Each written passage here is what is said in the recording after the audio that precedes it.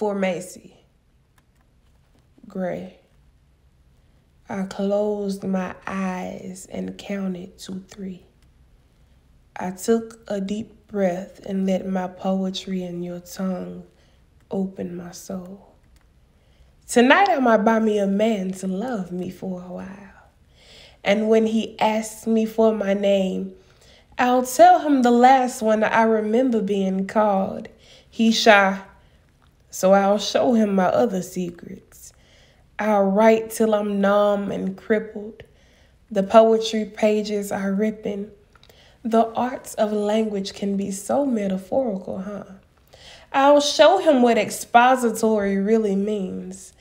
I'll try not to slur my words like loose bodies choking on the last mumbles.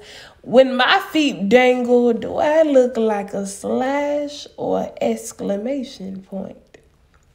Either way, I have no reason to stand tall on my own. This dog is far too strong, darling. Sir, love me like this. Grip my leg and be chivalrous so that my emotions become soundproof. You know I lick to seal, arch to feel, I wrote this poem on top of newspaper.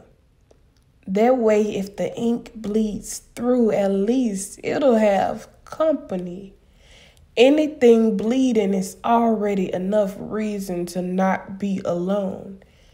It'll blend in with the rest of the stains. These nights, they age me. So I'll find ways to be pretty for once. I'll charm my way to tourist hearts, empty their pockets and fill their dirty minds. I'll show them all the lights my beautiful city has to offer. Or at least I think it does. It's only as beautiful as I tell them it is. And so is my body. But I want to be beautiful sober, you see. My feet are numb from flirting all day. But not as tired as my tongue. He's exhausted. Organisms that get me orgasms shall be referred to as masculine, right?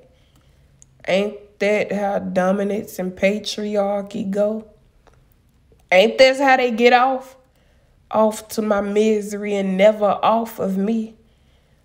Unsealed trauma is the real city that never sleeps, nor does it apologizes for sending its tourists to my address.